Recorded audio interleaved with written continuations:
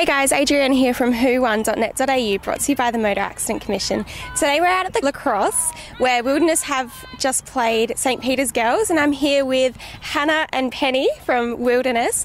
Now girls, you lost by just 1 goal today. How do you think you played today? Well, we played really well. We've definitely improved over the season, and we're really proud. Yeah, so it was obviously a really close game today, only losing by 1. Was it a real team effort today? Yeah. Yeah, and who scored your goals? Was it shared around, or was there some players that really stood out today? I think the goals were pretty shared around, and everyone did a really good job. Yeah, definitely. And so you girls usually play for the under-13s, but you've been asked to play for under-15s, so that's pretty good. You must be pretty proud about that.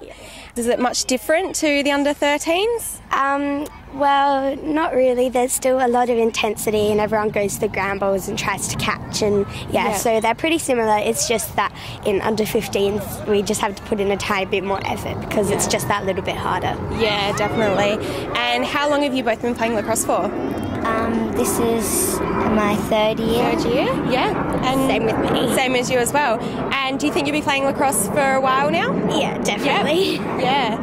And do you think club is something you'll be looking into, or just school sport? I think we'll just stay with our school club at the moment. Yeah. And how about you? Yeah, just school for now? Yeah. So you play other club sport though? You play netball and tennis, is that right? Yeah. Yeah, so that's really pretty full on for you guys anyway. Finals are next week. You girls have unfortunately not made it to finals, but you'll still play next week. So what happens there?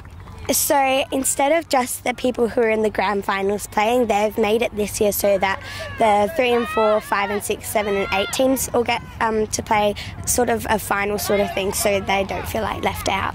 Oh, well that's good. Nice work. So well done today, girls. Anyway, you put up a good fight. This has been Adrienne from who1.net.au, brought to you by the Motor Accident Commission. And remember guys, your future's bright if you always wear a seatbelt, so strap in for the ride.